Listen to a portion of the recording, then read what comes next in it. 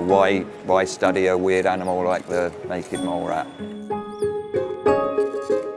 I'm interested in how we can use data to show us the essence of the thing.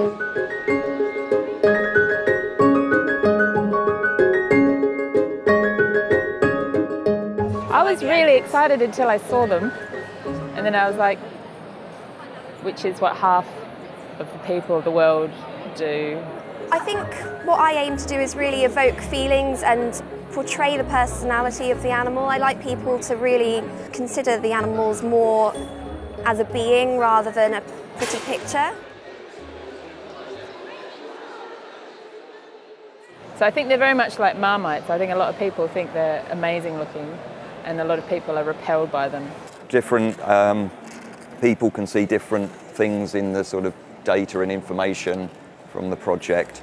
At the moment, from all of the activity data we've collected from millions of data points, we've found that the queen, far from being, you know, a lazy monarch just sitting around in the nest chamber, is actually by far the most active animal within the colony. We've calculated that she travels about 3 times the distance as the next most active animal in the colony.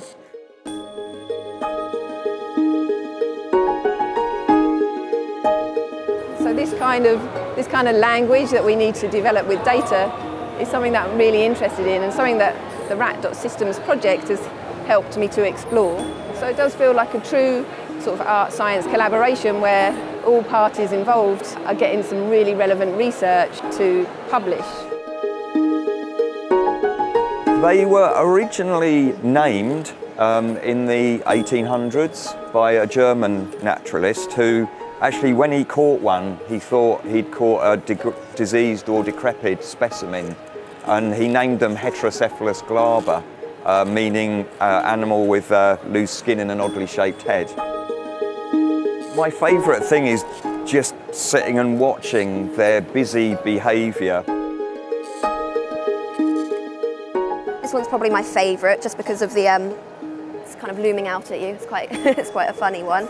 But as you can see here, the nose is kind of on the skew, so I've caught it mid-sniff, which is really cool, I think, because they rely on their sort of sense of smell quite a lot. I really like these, especially together, because I feel like you're in the tunnel with them, how they kind of move around together and what it is like down in their burrow systems.